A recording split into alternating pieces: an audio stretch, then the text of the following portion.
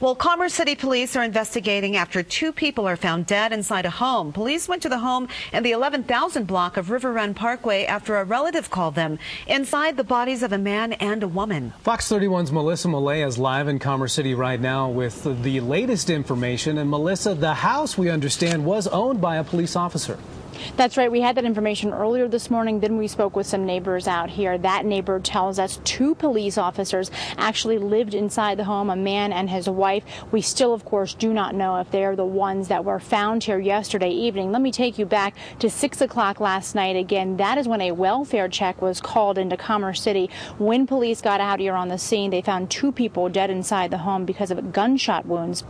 One a white male, one a white female. We understand nobody else was inside the home when police went inside. Now, they did execute a search warrant, process the scene until late last night.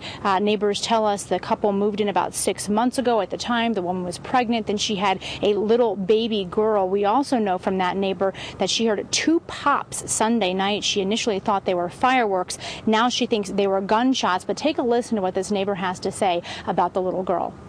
We asked, is there anything you could tell us? Is the baby okay? And that's when they disclosed that the baby hadn't been living in the home for at least a week. And where was the baby? In foster care. So they didn't confirm anything, but they did ask about, if we'd noticed any signs of child abuse or domestic violence, and we'd never witnessed any of that. Now, that neighbor says the couple kept to themselves. She says they were fairly quiet. Every now and then they had a pit bull mix that would get out and run around.